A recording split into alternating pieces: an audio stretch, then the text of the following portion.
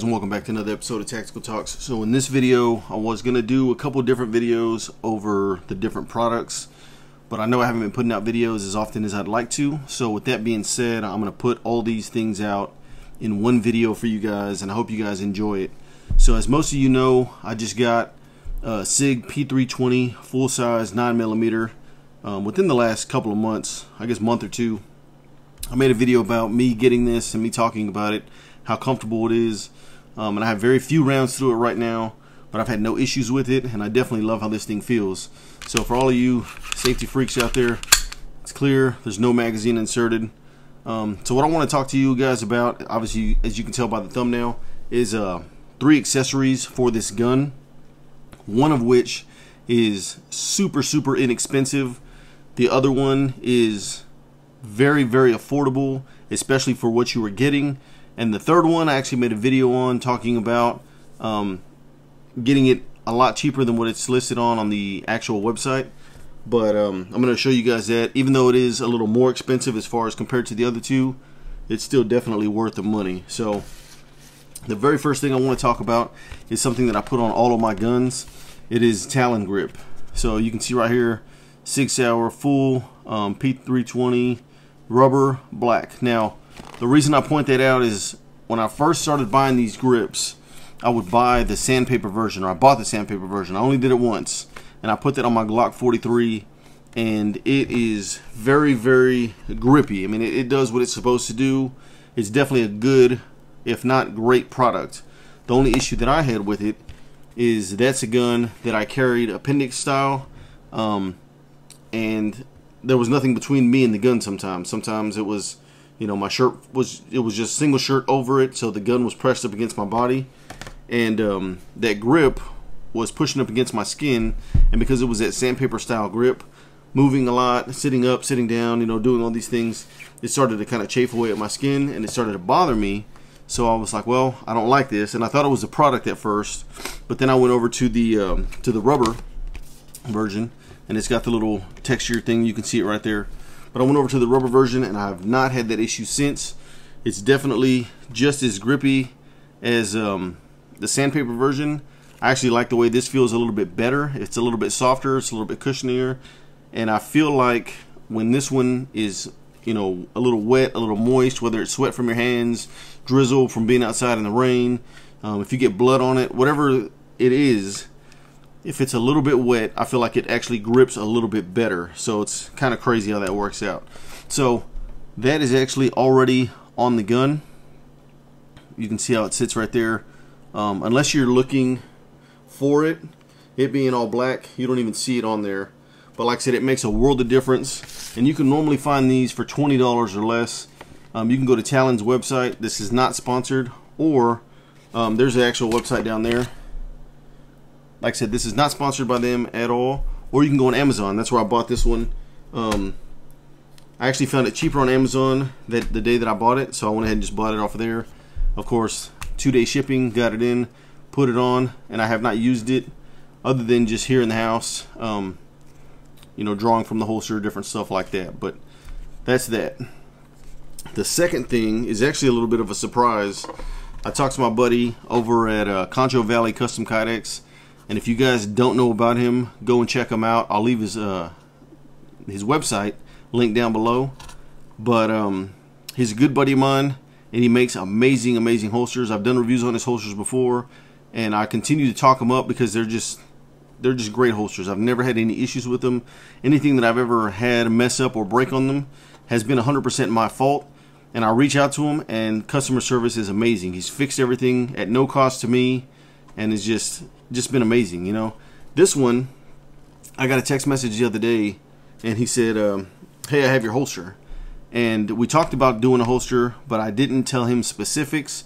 Now, he already knows what I like, but I didn't tell him specifics. He just said, I have your holster, and he actually delivered it to me because of this whole quarantine. I'm not supposed to be going anywhere or whatever, but he brought this to me, and this is the P320 light-bearing holster. Now, that click right there, I just can't get enough of that. Now, like I said, the gun is unloaded, but it's not going anywhere. He also put a little flip-up thumb switch on there.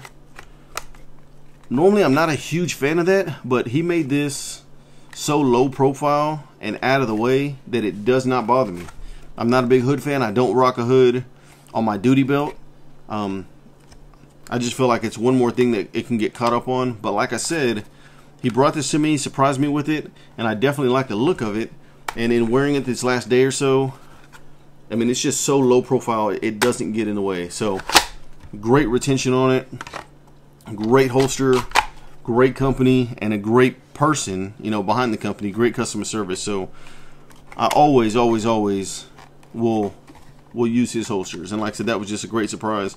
This one is what I was talking about. It's very inexpensive, especially for what you're getting. If you go out on the market and you go look up some of these holsters, some of these companies, some of these guys are charging hundreds of dollars for their holsters. Now, I'm not saying that it's not worth it. I'm not saying that, you know, that there's anything wrong with those holsters, but you're getting just as great of a product, if not better, I mean, in my personal opinion, for a fraction of the price. Now, his lead time is a little bit longer than others, but you got to remember, when he's making that great of a product for the prices that he's making, there's going to be people out there that want his holsters. So there's going to be a line of people that are trying to get, you know, these holsters. So I don't have anything negative to say, but if I was going to say something negative, it's a negative because of a positive. He's getting so much business that there's a little bit of a wait time. But take it from me, definitely worth the wait. Like I said, he surprised me with this, and big shout out to Levi. I appreciate it. He always surprises me. I always come up with these random ideas, and this one is pretty straightforward as far as what it is, but every time that I come to an idea with him, I mean, he makes it happen. And like I said, we talked about this holster, and he came through, and again, I didn't even know this was coming when it came. I was expecting to wait a little bit longer, but he already had the mold set up and was just punching them out, and he got that made for me. So the last thing that I'm going to show you guys is a little bit more expensive, and like I said, I made a video. The last two videos actually were about this. It is the CAA MCK, the micro conversion kit. I'm not going to put the gun in there just because the gun has a light on it. I don't feel like taking the light off and doing all that. You guys can go and check out my other videos, but this is a little micro conversion kit. It's still classified as a pistol because of the brace it's on there, and this thing is just fun. Now, I have not got to shoot this thing yet.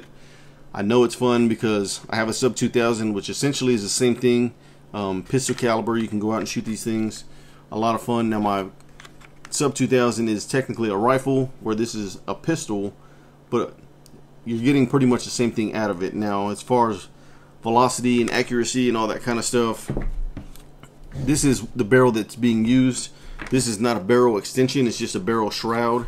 It just goes over or around, so the round is going through this, but it's not barreled. It's not the same width and diameter as this is, as you can tell right there.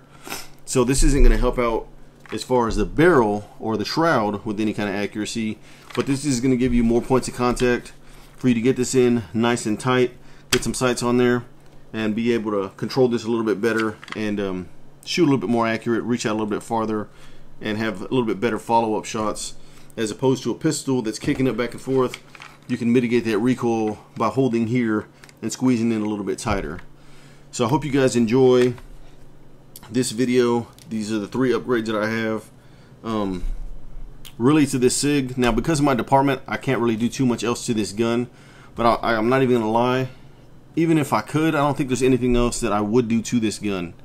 It's just an amazing gun. I mean, I've had no issues. It feels good in my hand. I have the medium grip, for those of you who are wondering that, but it feels good in my hand. I mean, the trigger feels nice. Recoil is amazing. I mean, nothing negative to say. I just like adding grips to all of my gun. It's just what I'm used to.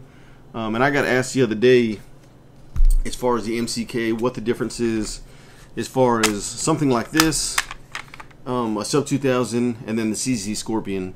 I talked about that in the other video, but I'll answer that again.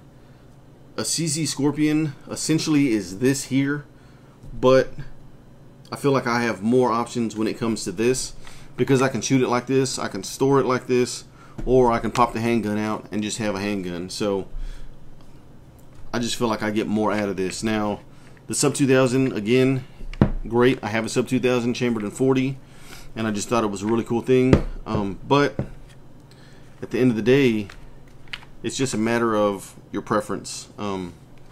Again, I have nothing negative to say about the CZ Scorpion. I've never actually shot one. I would love to own one. I just don't feel like it's necessarily spend that much money on something that I can just put this into this, does the same thing, and then I can pop this out, and we're good. So hopefully you guys enjoyed this video. Comment down below. Go and check out Concho Valley Custom Kydex. Go hit them up on Instagram. Go hit them up on Facebook. I'm gonna leave all that stuff in the description. But go hit them up and let them know that you guys saw my video. I love seeing that you guys going over there and show him love, and he loves seeing it because, of course, the more customers he gets, the better for his growing business.